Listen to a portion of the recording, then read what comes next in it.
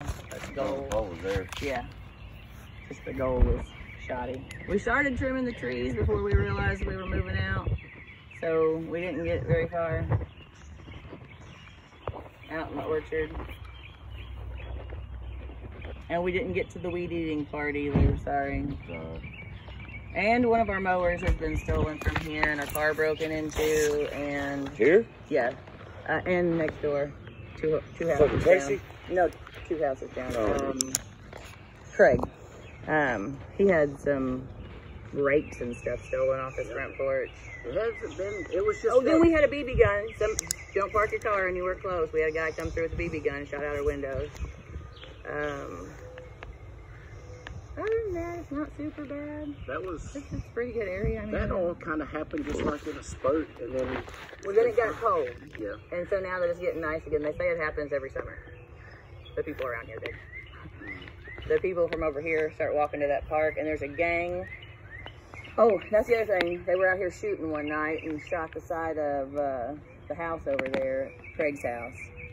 Put a slug in the side of that. Remember that? Yeah. They won't be doing no walking around. I set out all the time. Well, they don't. I got my. They stopped coming through after they told we haven't had an electric fence for the dog, and they can't see the fence, so they didn't think there was a fence.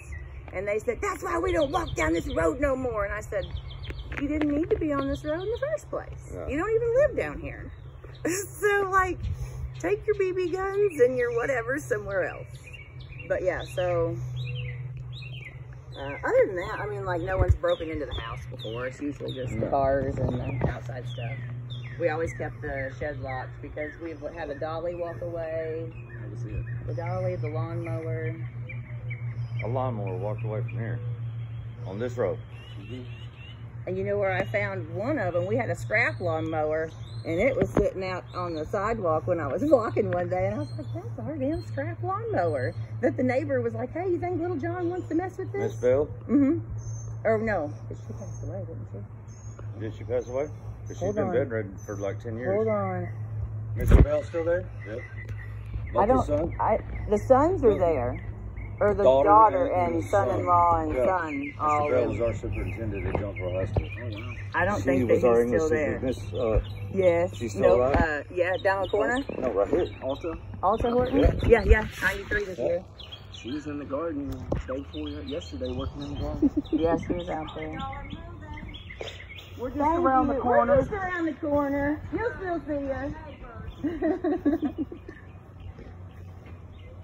Have a good day. Well, y'all battle it out. Whatever y'all got to do. You've got pictures, right? Yep.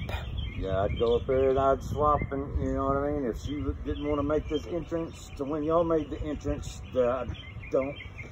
You know what I mean? I know. But my pictures are timestamped, so it shows that I did. It's a good thing for you. Yeah. Not meaning that I in know, an asshole way, you know what I mean? Mm-hmm. I know, because you got to cover your own ass. I get it, totally. So I did. And so I feel confident. Like, I told you what I messed up. I felt very terrible about that. But, yeah. This house is not rental property. No. And when I had to go take off chasing money, I had no other option at the time. So. We actually know several families that have lived here because when we moved in, we started getting mail, and I was like, we know these people. They used to live here? And it was like, oh my God, we know these people too. Okay, this is weird.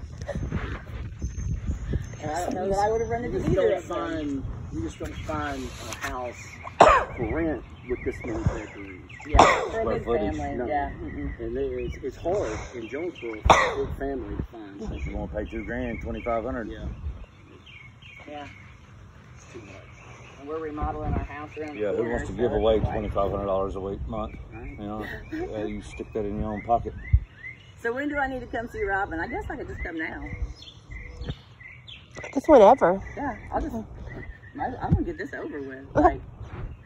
All right, you got the keys? I have the keys. When y'all duke it out or whatever y'all got to do, tell Robin to. Okie dokie.